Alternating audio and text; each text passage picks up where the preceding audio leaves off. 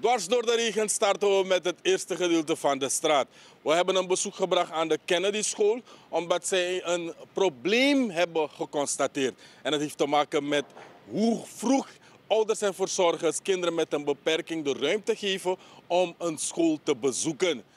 De leiding van de Kennedyschool heeft gezegd eigenlijk als aan zorgwekkend. En ze roept alle ouders en verzorgers op dat if je hebt een beperking, sang moest worden ingeschreven op Kennedyschool. Nou wacht je telkens op een bepaalde leeftijd. Dat is een kleuterproces. Het ligt namelijk zo dat de kinderen vrij laat worden aangemeld. En dat heeft natuurlijk gevolgen voor hun ontwikkeling. Als ik een kind van 7 jaar pas naar binnen krijg, heeft dat kind dan nog geen kleutervaardigheden. Dat is dan ook gebleken binnen ons systeem.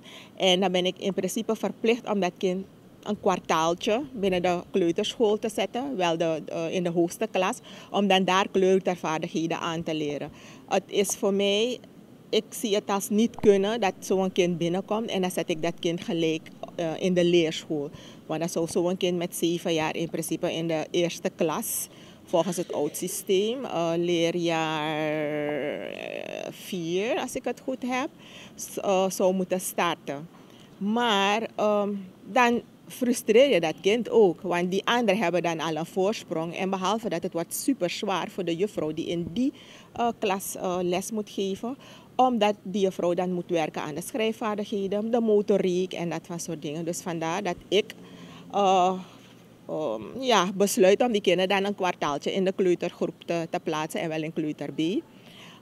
En waarom die vroege stimulatie? Hoe eerder die kinderen naar binnen komen, hoe beter we kunnen werken aan hun taalontwikkeling. Want taal- en spraakontwikkeling, daar ontbreekt het heel wat aan bij deze kinderen. En behalve dat, wanneer ze binnenkomen, kunnen we tot maximaal 85% kunnen we ze optrekken.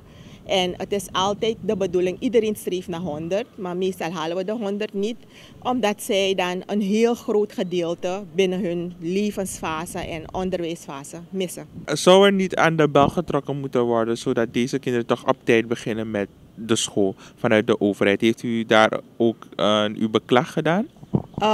Ik heb mijn beklag niet gedaan vanuit de overheid, maar we zijn op zoek gegaan naar mensen die ons wilden ondersteunen in het opzetten van deze groep. En dat is namelijk het project van de vroege stimulatie in woord en gebaar, want zo heet ons project die we uitvoeren, is een initiatief van het UTSN. Saga Project, Interproject Suriname en de Kennedy Stichting. En met de UTSN-gelden die we hebben verkregen, starten wij dan dit project. We hebben dan brieven geschreven natuurlijk om het kenbaar te maken aan de verschillende stakeholders, waaronder ook het ministerie van Onderwijs, want leerkrachten zijn uitgegaan om te trainen of om getraind te worden om met deze speciale groep te kunnen werken. En we zijn getraind in het NSDSK, dat is de Nationale Stichting voor Dove en Slechthorende Kinderen. Dus die is ook een partner binnen het UTSN-project. En de trainers waren laatst in Suriname voor 2 weken om ook dan hun expertise en natuurlijk te komen kijken hoe wij dit zaakje helemaal op kunnen zetten. We hebben het succesvol afgerond tot nu toe. De trainers zijn afgelopen zondag weer teruggegaan naar hun thuisbasis. Dus nu ligt het aan ons om dan de kinderen, de ouders, de mensen die met deze kinderen in contact komen, de consultatiebureaus en natuurlijk dat zij dan voor ons gaan detecteren om te kijken als deze kinderen er zijn en dat ze dan zich aanmelden binnen de Kennedyschool.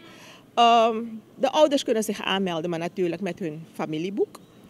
Pasfoto's, hun vaccinatiebewijs, uittreksel en natuurlijk gaan wij van de Kennedyschool natuurlijk kijken om ze verder te begeleiden om op de Kennedyschool te komen. Dus het hele traject van inschrijven, dan gaan wij dat samen met de ouders doen. Sami wan taki, mi wan kar alla de ouders, de verzorgers, nanga des ma di luku dem ching, want ano ala ching de na dem mananga de pa, solis grandma, grandpa luku den tu.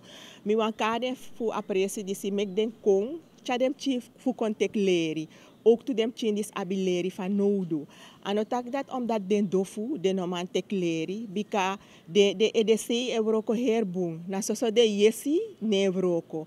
Maar alles aan def kan jepi de mek de kisboom leri. Dus sami wan taki un chaden chim kon un bel, if sande sano de duidelijk. Un kanko actie, mi de altijd ter beschikking. Fi kanko actie. Voor je kan doen actie. En sami kan taki van no hoor dem china baka. Jepide. Sorry, stuur nu uw nieuwswaardige video naar De Straat. Dat kan via ons appnummer 891 3040. Sorry.